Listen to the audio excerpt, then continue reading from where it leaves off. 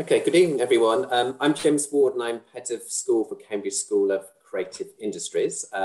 Before I introduce this evening proper, I've just go through some basic housekeeping, which we've been in a physical room, would have been all the fire exit, but now it is actually to go through the recording. So please note that this session today will be recorded.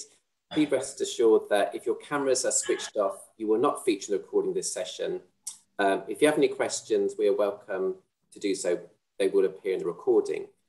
So with that in mind, if you have any questions during the talk, please just drop them in the chat function, or at the end, we'll be able to have a Q&A generally, where if you switch your camera on, obviously, you'll be recording in with that.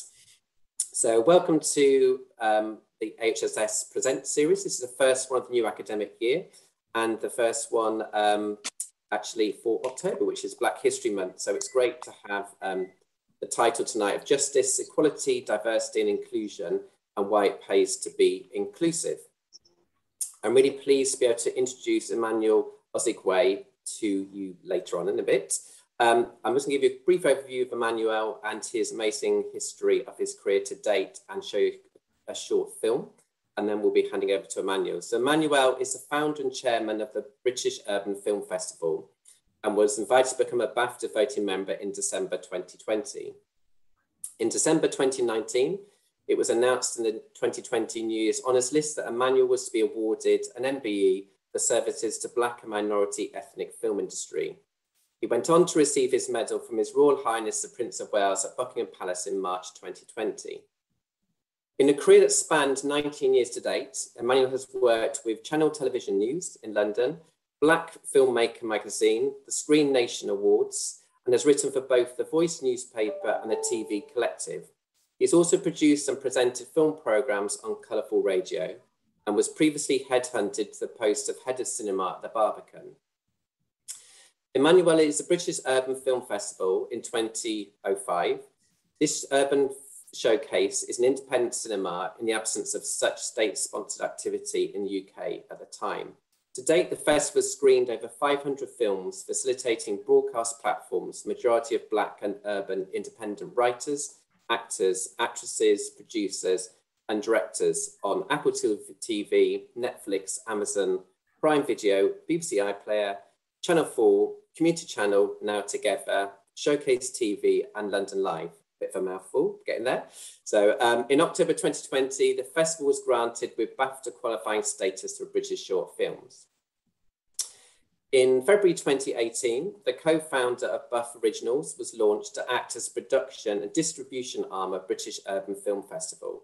Emmanuel's debut feature, No Shade, was released in UK cinemas in 2018, making director Emmanuel Anyiam-Osigwe the 6th Black female British director to date to secure theatrical distribution in over 120 years. In December 2020, Claire, Emmanuel's wife, won an American Movie Academy Award for No Shade. And now I'm just gonna, hopefully if it works, share my screen to show a short film for you now. Film Festival for Diversity in the World. This is BAF.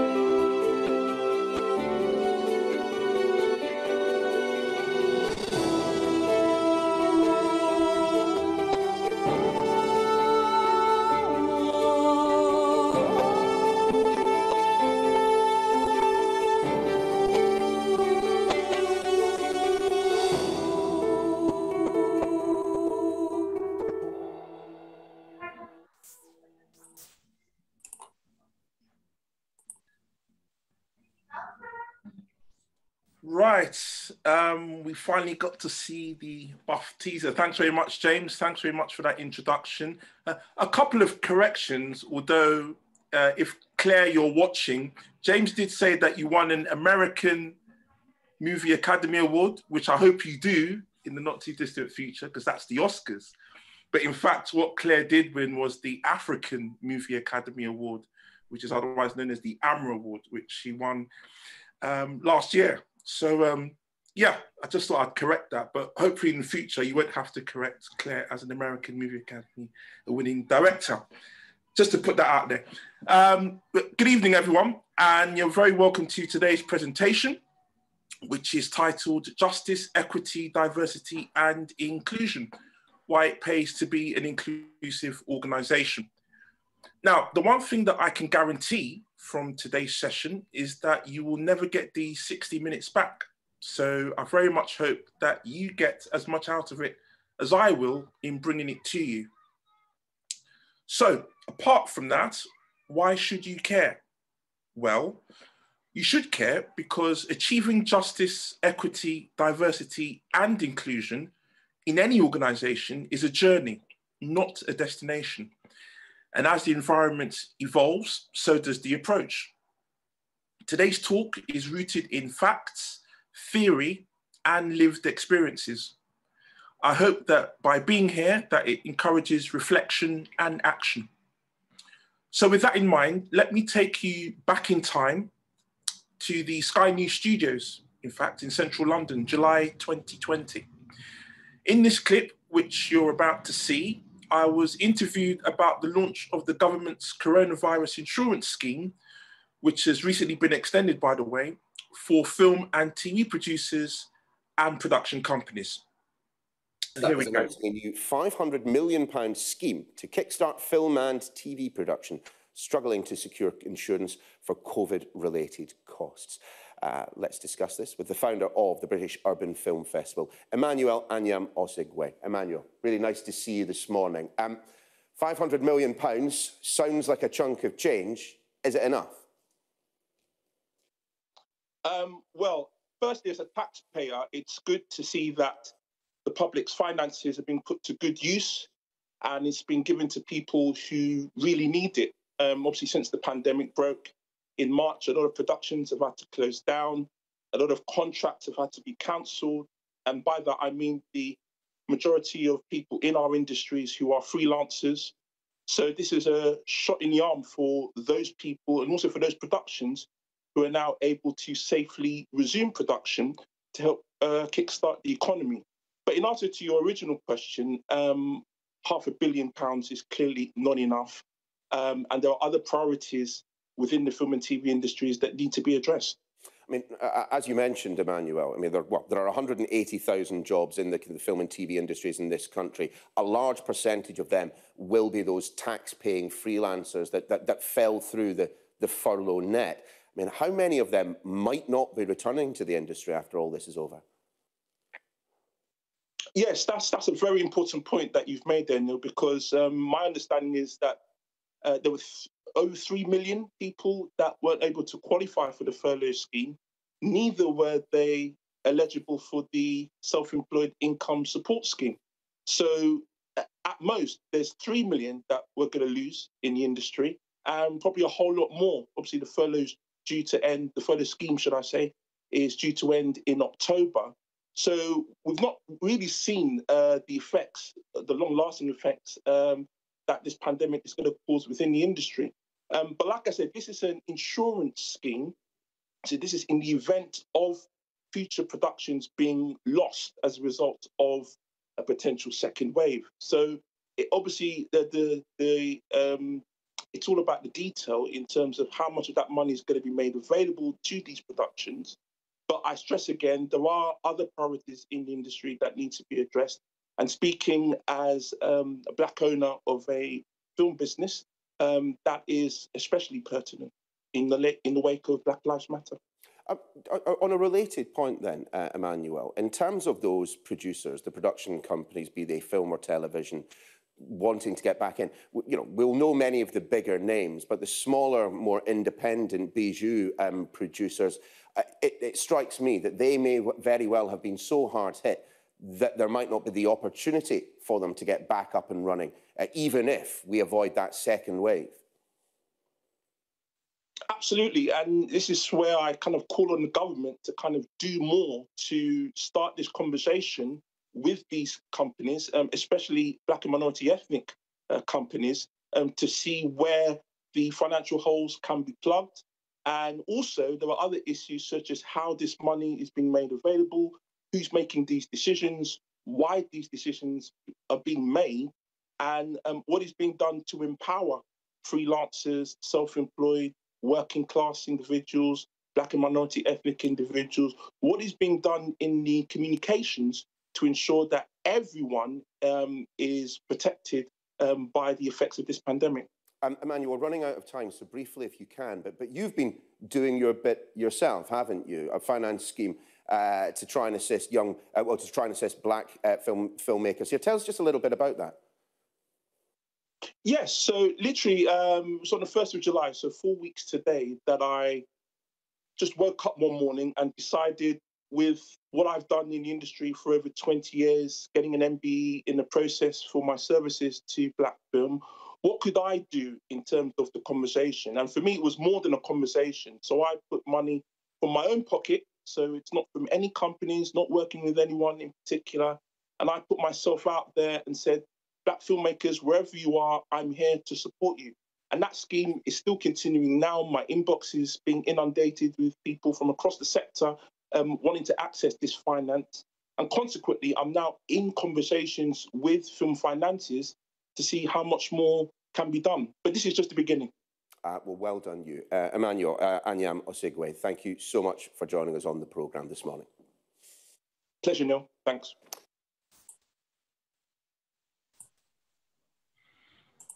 So that was me over 18 months ago, talking about the pandemic and the insurance scheme and kind of the role that I played in my own very small way in terms of giving back. By all accounts, the interview was well received on social media, so much so that an hour after it was first broadcast, I received a direct message on LinkedIn from a certain Dr. William Campbell from Anglia Ruskin University, who subsequently then invited me to speak on Black and minority ethnic issues in film and television. That was 15 months ago, and after several more lockdowns and email exchanges, here I am giving this talk. And so for that, I thank William for making it all possible. So for the last 20 years, I've dedicated my life towards embracing difference and using this to my personal and professional advantage. Last year, as James said at the start, I was invited by Her Majesty the Queen to accept a medal for services to the Black and minority ethnic film industry, the only person in UK history to receive this honour. A large part of this recognition can be attributed to the track record and reputation of the organisation that I founded in the summer of 2005. Thank you, Kira. So this is the BAF board, aka the British Urban Film Festival, which I created in the absence of film provision that sufficiently catered for Black audiences. Having worked at Black-led film organisations for 3 years prior to BAF, I was already exposed to these audiences through the work I was carrying out as a film programmer and an exhibitor. It also helped that I was working with people who have a track record and reputation in Black British film. Next slide, please. The first person who hired me was this man, Menelik Shabazz, a Black British filmmaker of considerable repute, having been only the second Black British director to release a feature film in the UK, that film being Burning an Illusion in 1981. He founded Black Filmmaker Magazine in 1997 when he returned from the Cannes Film Festival in France and realised that there was no publication in the UK which regularly reported on Black film. I was only aware of the magazine when I happened to discover it in the British Film Institute myself. I was a student member at the time and was emboldened by this discovery, which led me to attend the BFM annual film festivals. In 2002, after completing my university degree in media arts with video production, I offered my services to work at Black Filmmaker Magazine, such as my idolisation of the magazine and the film festival. There was no vacancy from what I remember, and looking back, all I had to bring to the job was my attitude. That attitude has stayed with me ever since. I have a lot to thank Menelik for. Fortunately, I was able to do that 3 years ago in person at a screening of his film, Looking for Love. Menelik passed away earlier this summer at the age of 67 while shooting his latest film in Zimbabwe. His death continues to leave a hole in my life. I worked with BFM for 2 years and then spent a year with the Screennation Black Film and TV Awards, founded by film producer Charles Thompson. Thank you, Kira. Charles went on to receive an MBE for services to Black World Cinema in 2011. Charles was also at BFM when I started working there. And so over those 3 years, in terms of the experience gained and the skill sets acquired, I couldn't have asked for a better start into the film business and the business of film. At the start of 2005, when I was no longer working at Black-led film organisations, it became apparent that there was no intent, no appetite, no will to cater for Black audiences on a credible or consistent basis, certainly not by the state. Not only was I self-aware that Black audiences were being underserved, there were also other groups of people, working class, disabled, travellers, to name but three, whose presence in film, whether on screen or off screen, was being chronically underserved and marginalised. Thanks, Kira. I couldn't see who would provide a satisfactory solution to the problem.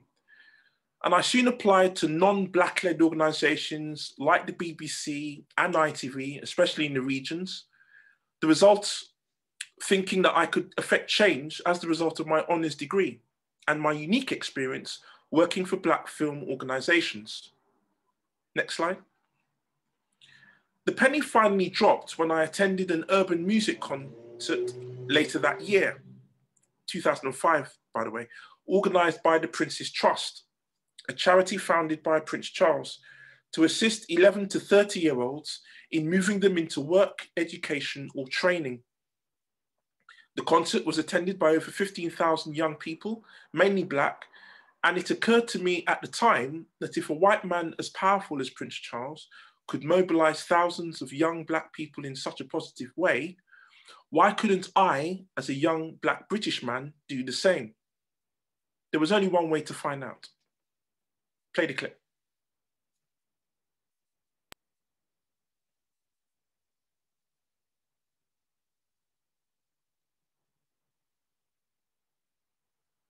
Right, so tell us more about BUF, the British Urban Film Festival. How and why did it begin? So it all started in West London, funnily enough, back in 2005 when I was heading up the African Caribbean Society at my uni, which is at Thames Valley University, which is now University of West London. And we went to the Prince's Trust Urban Music Festival, as it was back in 2005, and Will Smith and Akon were the main guests. That. Yes. Yeah. You were probably there. Probably. Yeah. The brands, they come and they go. That's why the brands that last forever, you got to respect them. Indeed, indeed. So it's at that event that I said to my friend who was with me at the time, you've got all these people in one room organised by Prince Charles, and why aren't we as Black people doing something similar?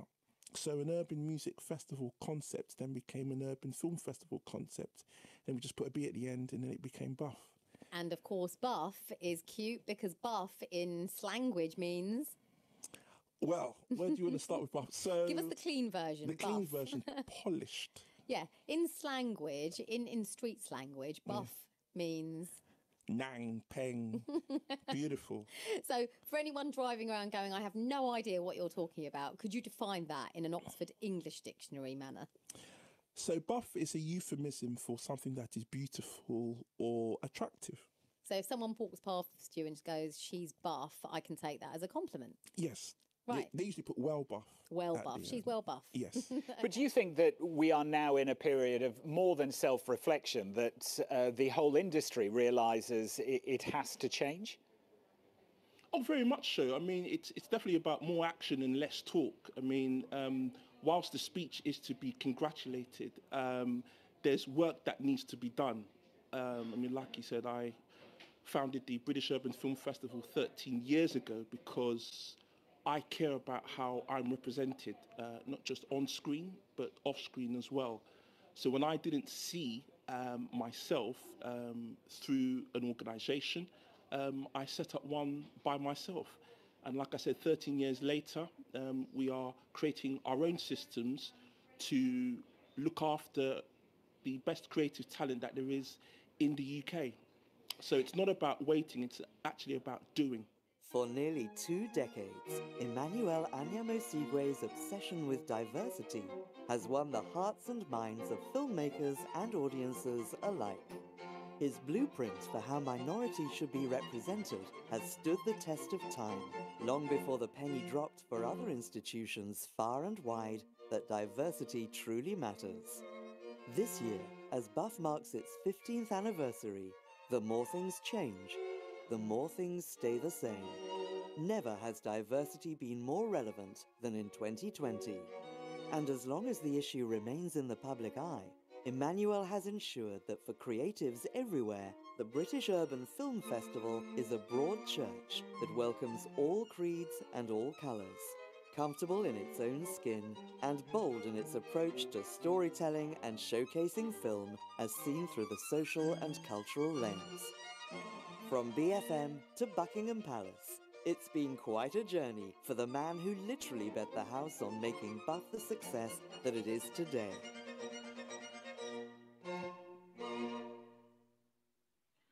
Okay. So that was BAF in a nutshell. And as it said in the VT, I literally bet the house on funding the film festival. But that's a story for another time, where I literally mortgaged the family home to set up the film festival. But like I said, that's another story for another time. So for now, let's get into this theory about what it means to be an inclusive organization, one of the most important issues that companies will have to tackle in the coming decade. So here is my belief about inclusion in the workplace, and you can see it on the screen. People need the ability to work with the dignity of having their histories acknowledged and their life experience valued. Only then will companies be able to recruit and retain the thriving, diverse workforce that leaders and customers want and need in the next decade and beyond. Once we can achieve this, we must continue to build and maintain this culture of prioritizing humanity on a daily basis. If it was that easy, everyone would be doing it. The reason that it's hard is because there's no consistent consensus as to whether there's a problem in the first place. In the case of racism, in order to address it, one must then ask, what is the problem and where does the problem come from? Once people are aware of the problem and its underlying causes, the next question is whether they care enough to do something about it. There is a difference between sympathy and empathy. Many white people experience sympathy or pity when they witness racism. But what's more likely to lead to action in confronting the problem is empathy, experiencing the same hurt and anger that people of colour are feeling. People of colour want solidarity and social justice, not sympathy, which simply quiets the symptoms while perpetuating the disease. When it comes to biased behaviour, your intentions don't matter. The only thing that matters are the outcomes that your behaviour creates. When people say, I don't see colour, this is clearly not true. When we claim not to see colour, we're denying the lived experiences of Black people and other people of colour. We have to see colour in order to embrace the beauty of diversity and do the work to ensure equality. Meet my wife, Claire Anyiam-Osigwe, a woman of many talents. Now an award-winning filmmaker, she herself was honoured by Her Majesty for services to dermatology back in 2017. When setting up her skincare business in 2011, She used the alias Nina Fredericks to get people to engage with her on LinkedIn. She recalls her own whitening story in the book Slay in Your Lane, where, pretending that Fredericks worked for her, my wife would post a picture of a blonde-haired, blue-eyed woman found on Google. She soon discovered that people were much more likely to respond to her fictitious and much less well-qualified employee than they were when she reached out personally. Once she'd set up a meeting using her fake name, she explained that Fredericks couldn't make it, and to her client's initial consternation, turned up herself. A good example of the difficulties Black women face, even after they've managed to land a job or start their own businesses. Add the fact that they're routinely paid less than their colleagues, despite having the same qualifications, and you can see how hard life can be when you face constant discrimination. Now, when people say you can be black, white, or purple, it's all the same to me as long as you've got the money, this is not true either. Say that to the black family I know of who wanted to buy a £1 million house in an upmarket neighborhood, and upon arriving at the house for a tour with the estate agent, the police are called. Another phrase, I just want the best person for the job. Another lie. How is this biased? How is this problematic? There is no deciding who is the best person for a job without the beliefs of the decider coming into play. All kinds of unexamined, unintentional, implicit bias shows up in those measurements. It is exhausting to prove your intelligence, to prove your competence, and prove your worth, especially when others around you don't have to. And that level of exhaustion is simply unsustainable. So you will lose the people who have to put up with it. We all have a need and an obligation to look at these issues and examine the part we all play in them, regardless of our own backgrounds. Now, if you have a human brain, which I assume everyone does, then you naturally have bias. You can actually write that down right now. I have a human brain, therefore I have bias. Now, if you're feeling judged at this point, it's tough. We have to be humble and own up to this fact of life. We move forward a lot faster if we stop protecting ourselves and our positions. Drop your defenses. Now, biologically, as you can see in the picture, your brain automatically releases cortisol, which is a stress hormone when you encounter anything or anyone you're not expecting. One way you can dissipate cortisol is by taking a deep breath. So by taking deep breaths, both literally and metaphorically, you allow yourself to be open to hearing things about your brain, your company, your community, that have room for improvement. The biggest room in any house or any company is the room for improvement. The tragedies and protests we all witnessed last year across the United States have increased public awareness and concern about racism as a persistent problem in our society. The question we now must confront is whether, as a society, we are willing to do the hard work necessary to change widespread attitudes, assumptions, policies, and practices. Now, unlike society at large, the workplace very often requires contact and cooperation among people from different racial, ethnic, and cultural backgrounds. Therefore, leaders should host open and candid conversations about how organizations are using their power to press for profound and perennial progress. One way to increase empathy is through exposure and education. The video of George Floyd's murder exposed people to the ugly reality of racism in a visceral, protracted, and undeniable way. Similarly, in the 1960s, Northern white people witnessed innocent black protesters being beaten with batons and blasted with fire hoses on national television. What best prompts people in an organisation to register concern about racism in their midst?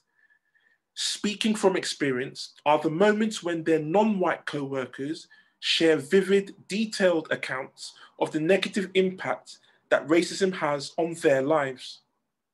Managers can raise awareness and empathy through psychologically safe listening sessions for employees who want to share their experiences without feeling obligated to do so, supplemented by education and experiences that provide historical and scientific evidence of the persistence of racism. Empathy is critical for making progress toward racial equity because it affects whether individuals or organizations take any action, and if so, what kind of action they take. There are at least 4 ways to respond to racism. 1, join in and add to the injury. 2, ignore it and mind your own business. 3, experience sympathy and bake cakes for the victim. Or 4, experience empathic outrage and take measures to promote equal justice. The personal values of individual employees and the core values of the organization are 2 factors that affect which actions are undertaken. Now, I want you to take a look at this. This is data compiled last year by the American Equal Employment Opportunity Commission, a federal agency that was established via the Civil Rights Act of 1964 to administer and enforce civil rights laws against workplace discrimination. Now, it found that the Commission accepted 67,448 charges of discrimination in 2020. Now, bear in mind that there are probably 10 times as more charges that weren't filed due to intimidation, ignorance, or other factors. Now, of those 67,448 charges of discrimination, the Commission secured $439.2 million for victims of discrimination. On average, each employee lawsuit cost companies $250,000. That's $500 million paid out because companies didn't show empathy towards their staff. Now, what this slide also shows is that most victims of discrimination are likely to win their lawsuit based on what's known as retaliation discrimination. Now, there was a time when most lawsuits were won on the grounds of racial discrimination. What this slide shows is that most lawsuits last year in the States were won on the grounds of retaliation than on the grounds of disability discrimination than on the grounds of racial discrimination. Simply put, retaliation is always a potential cause of action if someone has complained about discrimination in the workplace. Now, once an employee has complained about discrimination, you've engaged in what is referred to as protected activity.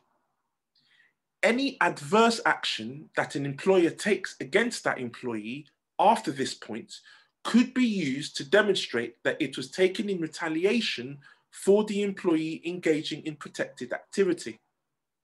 So, for example, if you file a complaint with the EEOC or the UK equivalent, claiming you were discriminated against, and 1 week later you were terminated, you could file a separate claim alleging that your discharge was in retaliation for having filed a complaint. At that point, employers are not allowed to retaliate against employees for engaging in protected activity. Consequently, employers are left to count the costs of their actions.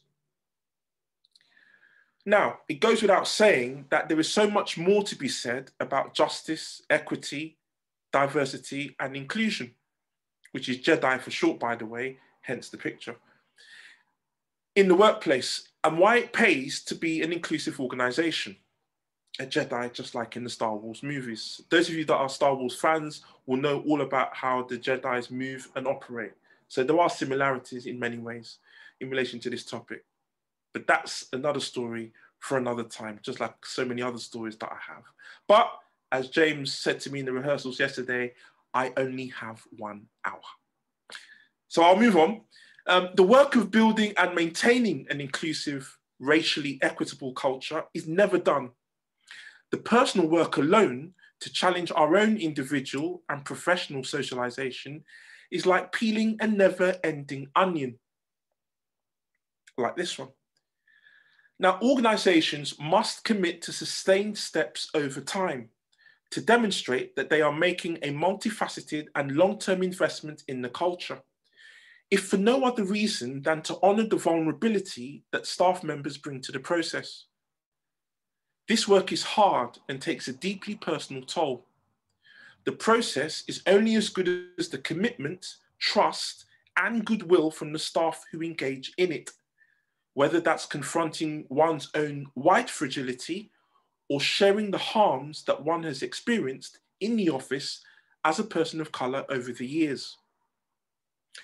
Organizations cannot afford not to do this work, but they also can't enter into it lightly, under the misconception that diversity training or a webinar checks the box. True racial equity and inclusion work in the workplace must look unlike anything we've done in past decades, because we've consistently failed, to tackle racial inequity at its deepest roots. Today is a new day. It's time to stop looking for easy answers. It's time to hear and amplify those voices that have been silenced for too long. It's time to stop looking for people in our workplaces to be a culture fit and seek out, celebrate, and sponsor those who are a culture add. It's time to hold ourselves accountable for the inadvertent racist, sexist, and prejudiced outcomes our behavior creates, and our society creates, and our history creates. To move forward, we must focus on the outcomes, not the intentions or the guilt or the moral judgments, but to look at the landscape of what is and ask, how do we get to where we want to be, and then take the difficult, strenuous, and treacherous journey of self-examination it takes to get there. Policy decisions can't be made, and relationships shouldn't be formed in spaces where anyone is not made welcome. The same applies even if made to feel unwelcome. Access to leadership has to be equally available to all. We're told almost on a daily basis that diversity is an important issue. And today, I'm here to tell you that it's not a complicated issue to solve. Just act on it. Just do it. To do the right thing is to recognize that people are given gifts and talents wrapped in a wide array of packaging, light-colored and dark-colored, male and female, everyone.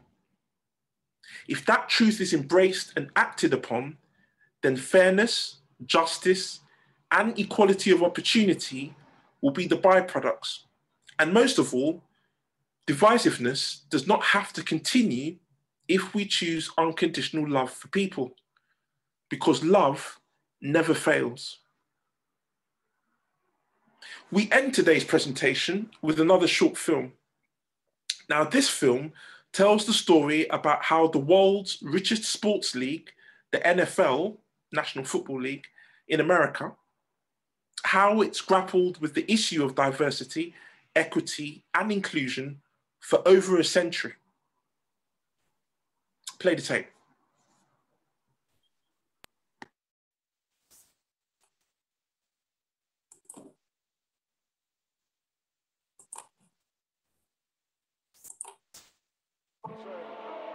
April 15th, 1947. It was like the spirits of the Negro Leagues carried number 42 onto that diamond. Through the hate, the bigotry, the pain, The barrier keeping black players out of the major leagues was now forever broken. And the legend of Jackie Robinson was born. I mean, nobody in baseball will ever wear number 42 again because of that man and that moment. But I bet you already knew that story. Maybe you've seen the movies, read the books. So let me tell you a different story, one that's been overshadowed for far too long. Just imagine you're invisible. No one hears you. No one sees you, so no one remembers you.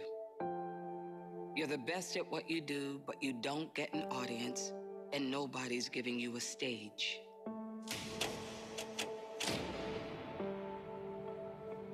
Think about how utterly helpless that would make you feel. That's what it was like for countless black athletes whose names we'll never know. So what was the NFL's Jackie Robinson moment? How do we get to today, the Super Bowl, the biggest stage in sports? Well, in order for me to give you this complicated tale, I'm gonna have to take you back years. No, decades before Jackie.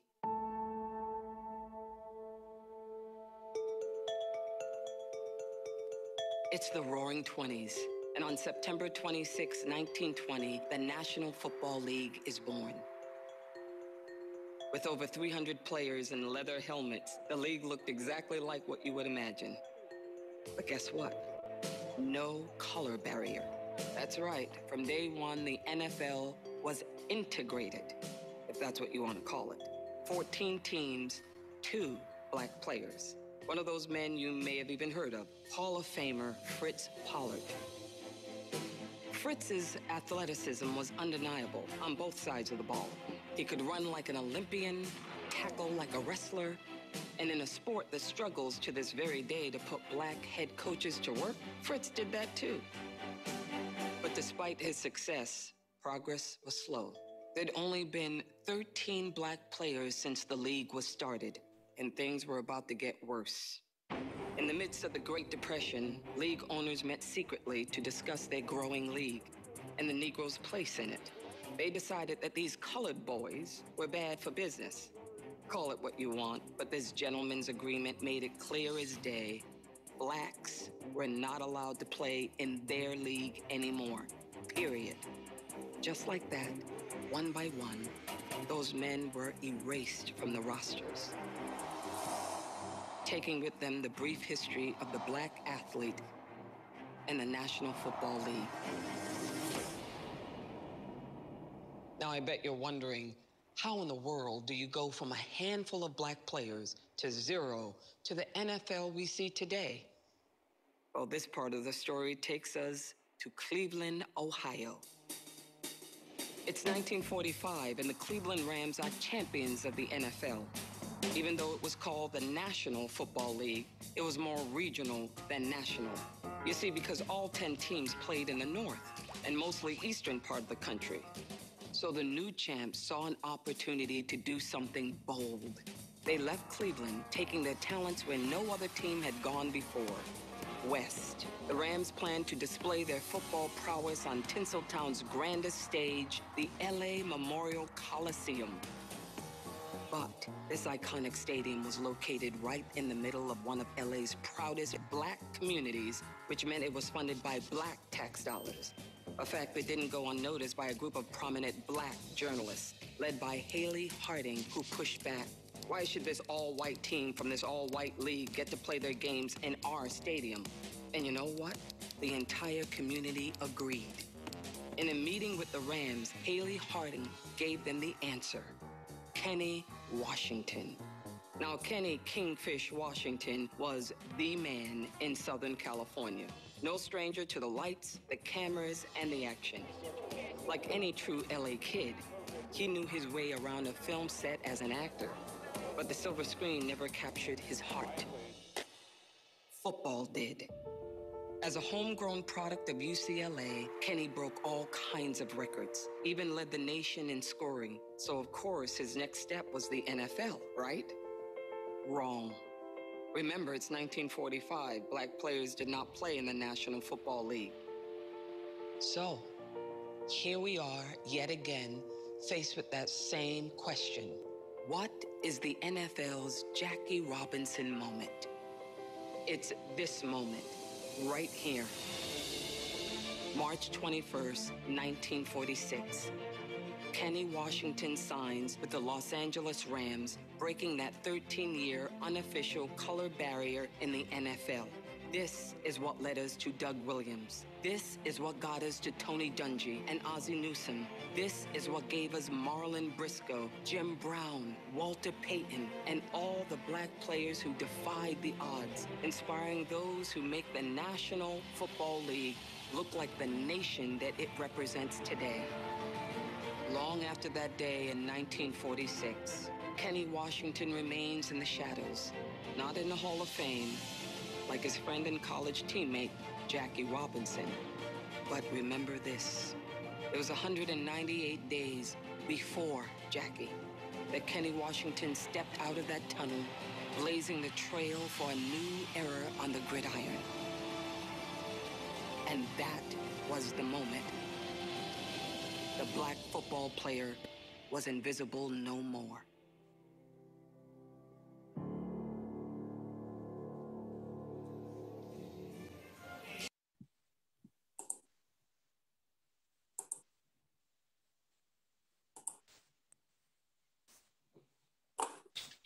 And that's the end, ladies and gentlemen. Thank you for your time. All feedback is welcome at this point because feedback is the gift that keeps on giving. Thank you very much. Great, thank you very much, Emmanuel. That's very interesting and thanks a lot. Have we got any questions anyone would like to put in either to the chat or put out to Emmanuel by switching your camera on and just letting yourself be known to us? Nothing else yet. I guess I'll ask a couple then whilst we're waiting. But I think looking back, and obviously you've gone through your career for the last 20 years and have been very successful in doing that in what has been industry, which is, as you've demonstrated, quite racist, and what that's in a sense, what talent could come through from different areas. I was going to say, what was the, sort of the resilience which you built up, and what would you take from that, which might support our students from Black or minority ethnic groups in moving forward in the future once they've graduated? That's a good question, James, in terms of resilience, because you certainly need a lot of resilience to kind of long it out in terms of the journey that I've been on. I mean, everyone's got their own kind of journeys. Mine is a very personal one, where I had very minimal experiences of racism personally. But there was one notable kind of exception, which was a couple of years ago, in relation to my dealings with BAFTA, which I won't go into too much detail. But there were certain things that BAFTA did where that kind of issue of racism was kind of put in the spotlight. And so I couldn't ignore it, as I was saying in my presentation, that there were things that you can do in that situation. So what I did was to call it out, because I just couldn't leave it unchecked, because not only did it affect me personally, but professionally it affected me. And it also had a potential knock-on effect for other people, principally my peers, people that have gone before me and people coming up, such as graduates. So it was very important for me to kind of take a stand, whilst also being the solution through the festival, because I'm very much a solutions person.